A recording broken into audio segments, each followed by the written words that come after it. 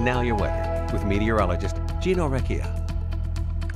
All right, well, we do have a cold front that is moving across the Midwest and is going to say goodbye to those 60-degree temperatures that we saw over the last couple days. There is a little bit of light rain being picked up on the radar, but this is not reaching the surface. It's just some cloud cover that'll sweep through our area, and we'll have a mixture of clouds and sunshine for tomorrow. The main weather story really that will be changing our temperatures drastically is right now well off over the Pacific coast.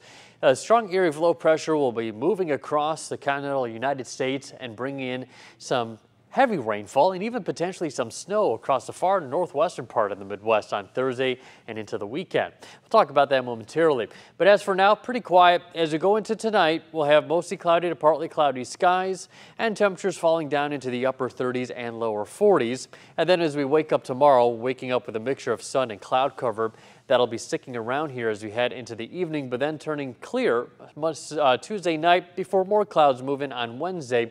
Wednesday, clouds will thicken throughout the day, and then late Wednesday night, that's when we're going to have some light rain showers moving in from the southwest, lifting up to the north. And it looks like Thursday it'll be a little bit of a washout, and that rain showers will stick around throughout most of the day on Thursday. But then on the backside, cold air wraps around this area of low pressure, and this time we could be dealing with some rain and snow showers from Friday, Saturday, and even potentially on Sunday.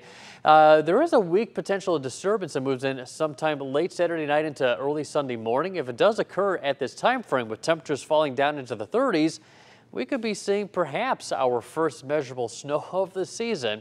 Mostly it would just be kind of a slushy accumulation on the grassy surfaces, but certainly something to monitor. And before that snowfall, well, we could clearly see quite a bit of rainfall and melted down rain and snow shower accumulation out of the system. It's 57 outside right now with an east wind at 3 miles per hour. Sunset was at 4:32. We've got 63 in Shawano, 62 in Wapaka. It is 52 in Manitowoc. Winds are coming in pretty light, not as bad over the last couple of days, especially Saturday. It was quite a breezy day. The winds have been slowly subsiding ever since. We'll cool off to about 40 tonight with a north wind at 5 miles per hour. Tomorrow we'll get up to about 54 with a mixture of sun and cloud cover. Pretty light wind out of the northwest at 5 to 10 miles per hour.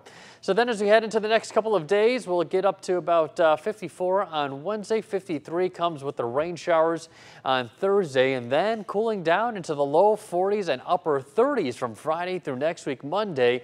Certainly a big change of pace. As you said, you know, all things, good things come to an end. Well, we're clearly saying goodbye to the 60s.